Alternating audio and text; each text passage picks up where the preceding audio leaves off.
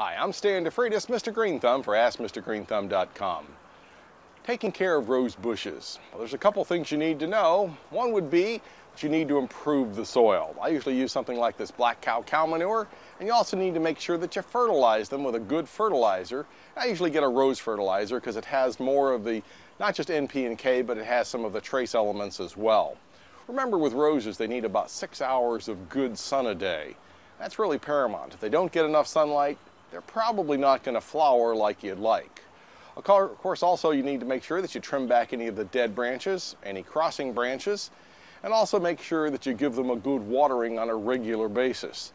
This means probably almost every day during the hot growing season. And of course, you can reduce that as the season starts to get a bit cooler. Do make sure that you pick off the infected leaves and probably be prepared to spray with a good insecticide and fungicide as needed for black spot and powdery mildew. For AskMrGreenThumb.com, I'm Stan DeFreitas.